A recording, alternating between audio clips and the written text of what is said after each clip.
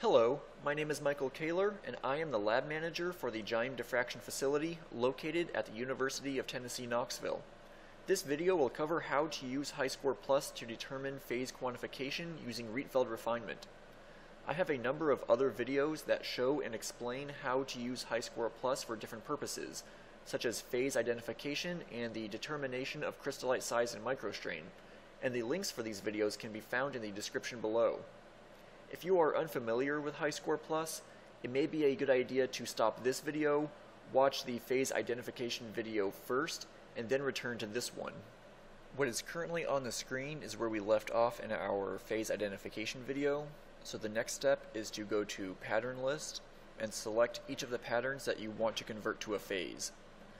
We can do this a couple of different ways. You can left click here, hit Control A on the keyboard, and that will select all of your patterns, or you can left click on one pattern, hit Shift on the keyboard and hold it, and then left click on other patterns. We will then right click, convert pattern to phase, and we see that for the manganese oxide we have a 100%, but there's no number next to quartz. That's because this manganese oxide pattern has the necessary structural information in it to perform this type of analysis, and we can see that information here. If we go back to quartz, double click, scroll down, we see that it is missing that structural information. If this happens to you, it's not a big deal, it's an easy fix. You just need to go to Refinement Control, right click on the phase that is missing that structural information, and delete that phase.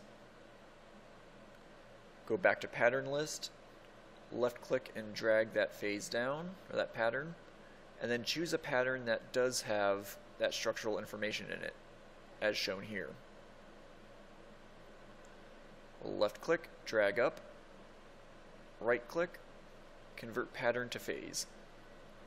Now we see that we do have two sets of numbers here, but don't get too excited. These are not the final values because you did not actually perform a Rietveld refinement yet. If we want to perform a refinement, we can go to Refinement Control and set some variables first. We see here that we have global variables such as specimen displacement and background. We have phase variables such as unit cell, profile variables. You can even go through and set each of these to refine manually, but we will not do that here. We are going to stick with automatic refinements to keep things simple. I do like to start out by left-clicking on global variables and setting the solver tolerance to something a little bit more demanding. I'll add 2 zeros. This can improve your results, but it works best if you have relatively simple patterns, such as the one shown here. We have sharp peaks and not a whole lot of peak overlap. I have had some situations with more complex patterns where setting the solver tolerance actually resulted in some errors, so you might want to just leave it at the default setting. I will also calculate errors. I will go to my phase and left click, scroll down, and I will set an asymmetry function to split width and shape. If your peaks are a little bit asymmetric in shape, then this will help fit those better during the refinement. I will not perform a size strain analysis because I know the crystallites in this sample are too large to make this analysis accurate. I will left click on quartz, also set the asymmetry. Now I need to make sure that I am in automatic mode, not manual, but automatic. And then if I left click here, I see a list of the parameter sets available to me. Now a parameter set is basically just a refinement strategy, and some of these you will likely have in your software, some of them you won't because I customized some of these myself. If you would like to learn how to customize these sets, click the link in the description below for the tutorial. But I like to use this expanded Rietveld parameter set, so I will left click that, come down here and right click, show graphics and difference plot. Here you see each step of the refinement parameter or the refinement strategy, and here we see the difference plot, which is the difference between the blue calculated curve and the red data curve. And as the refinement continues, hopefully your difference is getting better and your RWP should hopefully be getting smaller as well. Smaller is better. I will just let it continue on and do its thing. We are getting close to the end. And it's now done refining.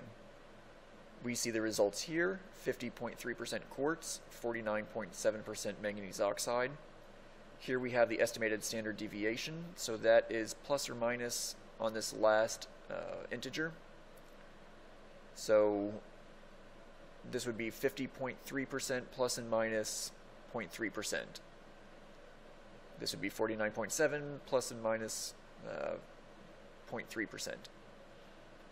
Now there are some options to change the way that this all looks. We can change, if we left click here, we can change the title. So for this we could set it to MNO2, and that changes it in the legend. We can change the color of our curves if we like,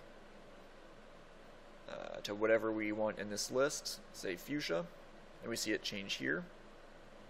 We can even change the placement of this legend if we right click, Document Settings, Legends and Grids. We can set it to left, center, or right.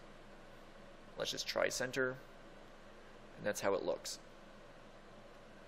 Now one thing to keep in mind is that this kind of automatic processing can be very helpful and quick, but you need to be careful using it. It worked out very well in this instance because the peaks are sharp and have minimal overlap. I used the same automatic parameter set for a more complicated cement sample that was likely partially amorphous, and the refinement incorrectly fit some of the phases. I could tell it was incorrectly fit by comparing the blue calculated line to the red data line. You also need to keep in mind that a low error value, as shown here, does not mean or does not guarantee that your results are correct. Your blue calculated curve and red data curve can agree well, but software routines can refine parameters to values that do not make physical sense in the real world just to improve the fit. Another way that I could tell that some phases in my more complicated cement sample were incorrectly refined was by checking the lattice parameters. In this case, I would just go here, click the plus button, unit cell, and I could see the lattice parameters. So for that more complicated pattern, I noticed that in the phases that I suspected were incorrect, I noticed that the software changed the lattice parameters by an excessively large amount. So to reiterate, don't believe the results just because it's a low error value. You need to visually check them to make sure that they are correct. That's pretty much it for this video. As a reminder, if you would like to learn more about using HighScore Plus, links to my other tutorials can be found in the description below.